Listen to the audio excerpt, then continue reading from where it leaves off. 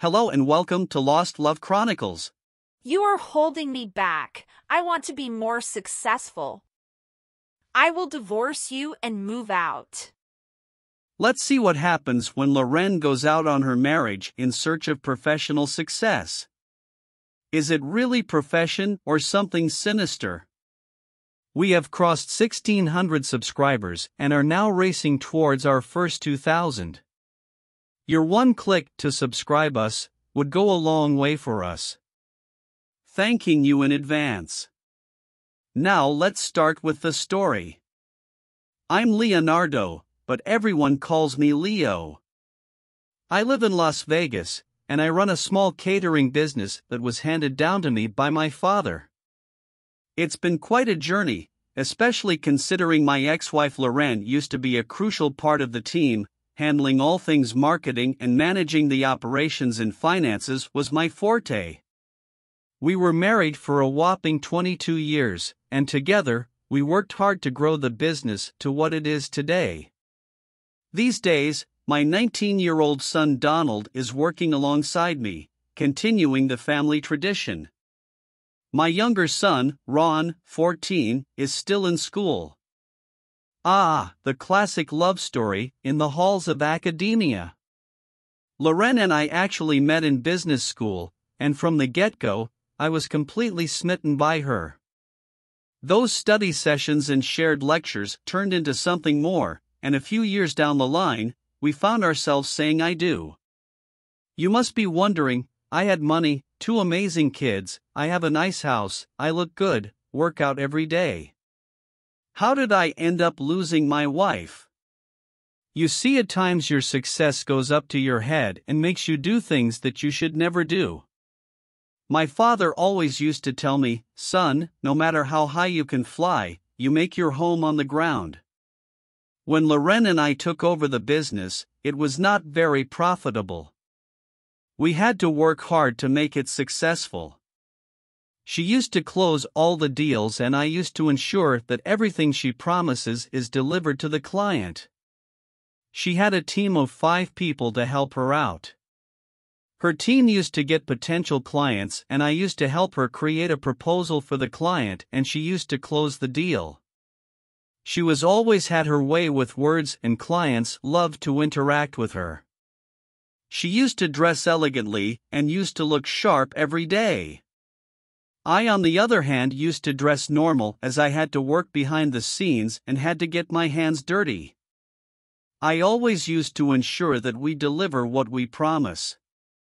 We became known throughout Vegas for our commitments. Money kept coming in and the business kept growing. Well, success did get into Loren's head.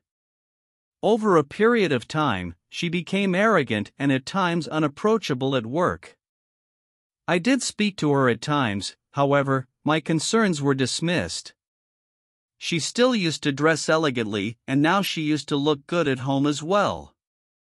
Although I used to run the business, everything was still in my father's name. Legally, he still owned everything. He just did not bother about the money or anything else. He used to come to office occasionally and sit at the high chair and smoke a cigar and go back to his place.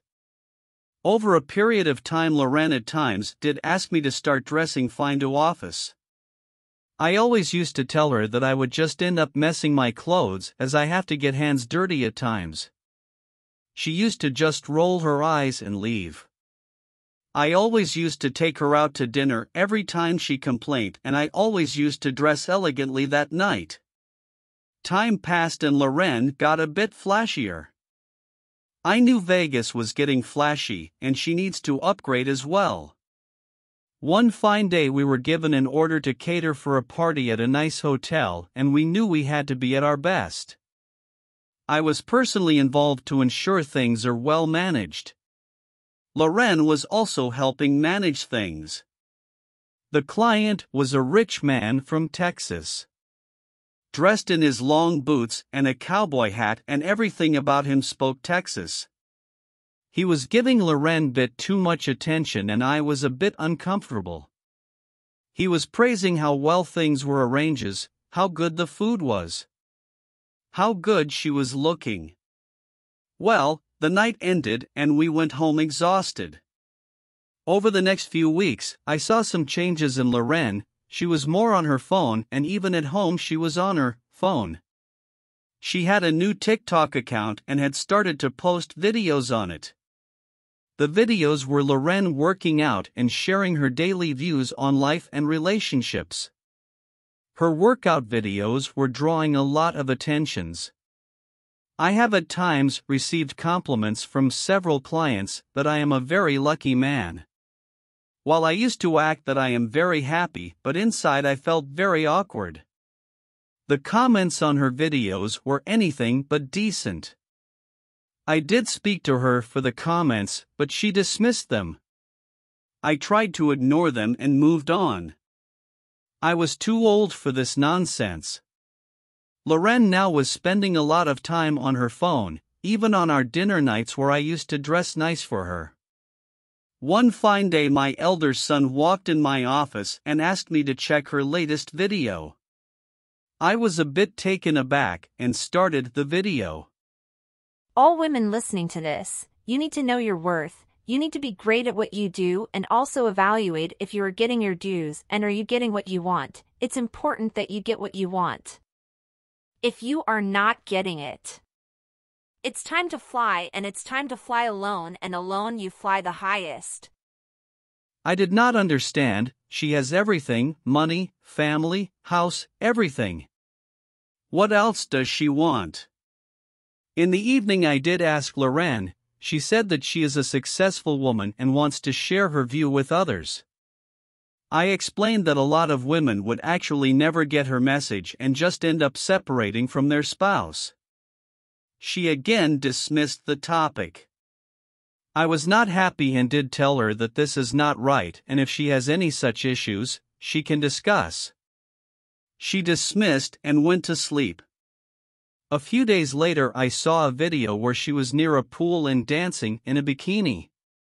I called her immediately and asked to take down the video, as I do not appreciate people watching my wife parading and dancing for the world. She tried to protest and I told her, there is no discussing this.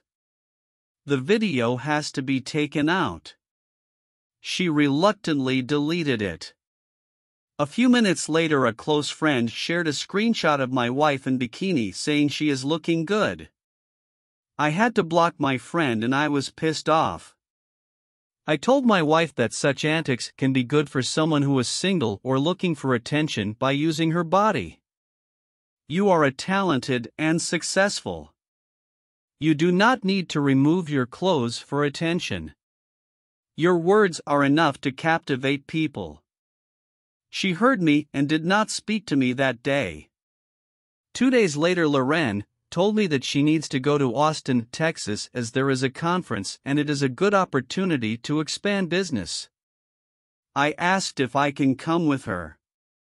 She declined and stated that since our business is small, the organizers only offered one hotel room. I told her we can afford any hotel in Austin, we can go together. She stated that she needs to stay in the same hotel and connect with people. I reluctantly agreed. Loren went and I was able to see her sharing videos on her TikTok and Instagram. In one of the video, I saw that rich Texas guy and I was a bit surprised. I did not pay a lot of attention and left it there. I guess ignoring that was a mistake. Once Loren returned, she was a bit flashier and now her clothes were a bit shorter and revealing. I was a bit surprised and asked her about her clothes. She said it's just an upgrade. A few days later, there was a video that was doing rounds, where Loren is talking about marketing and how to use innovative strategies to one's advantage. What struck to me was that she was not representing our business, but it was the rich Texas guy's business. I immediately called Loren and asked her to explain. She said that she will come home and talk. I reached home and waited for Loren. She came in and sat down with me. She said that she wants to leave our business and join the Texas guy in his business, as that is paying her a lot more than what we are making. Logically, it was not a bad move as a professional, but she was in a family business. This was her business. She stated that she has taken steps to move her part of the shares to her sons and will go to Texas and will keep visiting weekly. So, after listening to her, I asked about the company and her job description. It took me some time, but I understood that the business is not going to last long, as there were a lot of loopholes in their operations, and I pointed them out.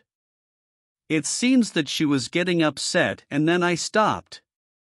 You see, I was not very happy to see her join someone else, and I guess I am right to be upset. She got upset, and it was at this moment I knew there is something wrong. She accused me to hold her back and how I never upgraded and how she can achieve more success and I am holding her back. I just walked out saying, do what you please. I am not going to stop you now. 2 days later, Loren called the family over dinner. My sons were there and Loren then transferred her shares to my sons and then dropped the bombshell. She handed me divorce papers. The room fell silent. I took the papers. She did not want any alimony or any settlement. I was surprised and thought that it was extremely foolish and arrogant. I am not complaining. A few days later, we were divorced. It's not that my sons were happy, they did talk to her, but she was adamant. She moved to Austin, Texas, and back home I promoted a girl named Tanya to head the marketing department. Things did not change a lot as I did not lose money and I was in my own home and maybe now a bit free as well. My elder son met me a day later and showed me a video. Loren spoke as she was standing in a pool, in a bikini. We didn't have literally anything. He was very much the boss, controlled the finances, made all the decisions. When we were going to live together, when we were going to get married, he was the decision maker in all of those cases, and I didn't. I didn't really have enough confidence to make my own decisions at that time. What happened though was we got together and I started really helping him build a business that he had a license for but really wasn't doing anything, and so I applied all of my marketing to his business. The business took off between marketing and his sales. We skyrocketed. We made $1 million our first year. We were the #1 catering company in all of Las Vegas for decades.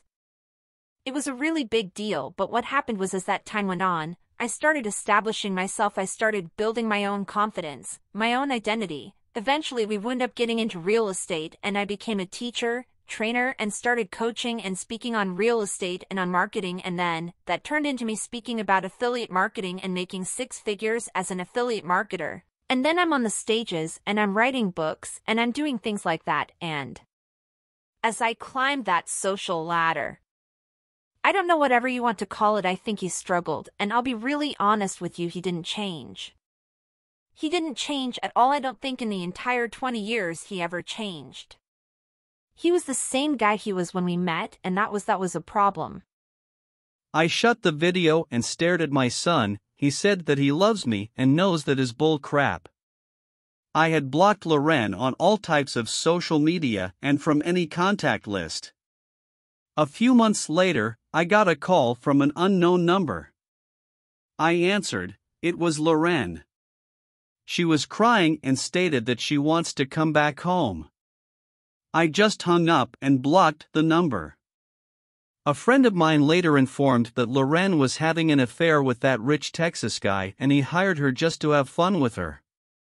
There was no work for her in his company. As soon as he was done having fun, he dumped her. She is now searching for a job. I almost burst out laughing. That is what we call pump and dump. Like Jada Pinkett Smith, her books flopped and no one wants them. I am not Will Smith to keep up with her nonsense cheating ways. Loren was stupid to leave, and she even did not have any alimony and anything to fall back on. I never allowed her back in my life. My elder son is getting married now and he does not plan to call her for his wedding. My younger son is also not willing to talk to her. I guess that is what you call F around and find out. I did not get into any more relationships and enjoy my free time with my old man smoking cigars. Dear listener, if you have reached this far, please click on the subscribe button. It will be a great help.